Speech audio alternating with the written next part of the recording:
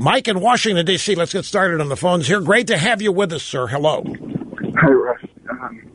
Just 1 second, please. You caught me in the library. I didn't think you were going to get through this hour. Okay, I'm good. I'm outside. Sorry. I apologize. I wanted to say that I'm reminded so much of the 90s after this IG report. You know, there are a lot of good reasons people wouldn't want to cooperate that have nothing to do with guilt or innocence. Look at all the people in the 90s that were bankrupted over legal fees. The cheapest way to avoid that is to say nothing to the prosecutors. They don't tell you what they're investigating. You know, knowledge of the law is no excuse. The cheapest thing to do is just say nothing. I mean, this is kind of like you not announcing the price of your next contract is a tacit admission that Flush Rush got you bad, man. Yeah, well, I gather what you're talking about here is the back to the Clinton scandals in the 90s and the drip. I guess you're talking about tort reform somewhere in there, but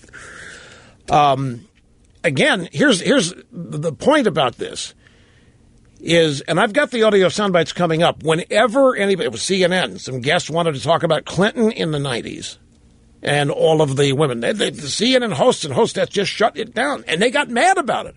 We are not going there. That's old news. That's tawdry. We're not going there. And yet, Bill Cosby has been dragged into court for things that he did much longer ago than the 1990s. I mean, Cosby is actually facing charges over this stuff. And nobody is saying, what are we doing here? Why are we focusing on Bill Cosby? It's old news. Nobody cares anymore. Been there, done that.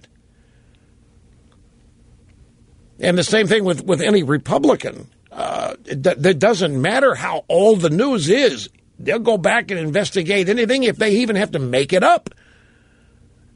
Like Harry Reid making up the fact that Mitt Romney hadn't paid taxes in 10 years. And the media says, well, who told you that? And Harry says, it doesn't matter. You need to go ask Romney why he hasn't paid his taxes in 10 years.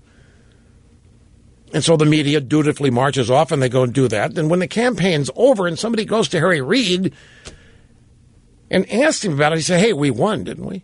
Romney lost, didn't he? So mission accomplished. I mean, it's more of the double standard, but it also indicates the fact that these drive-by media types do not want to go back and relive. If there's nothing that's any big deal, what's the problem? I mean, after all, Clinton survived it. He's got this big foundation. He and Hillary are multi-millionaires. They are highly respected around the world for their charity work. What is the big deal? I mean, if what happened in the 90s was no big deal then, why is it a big deal now?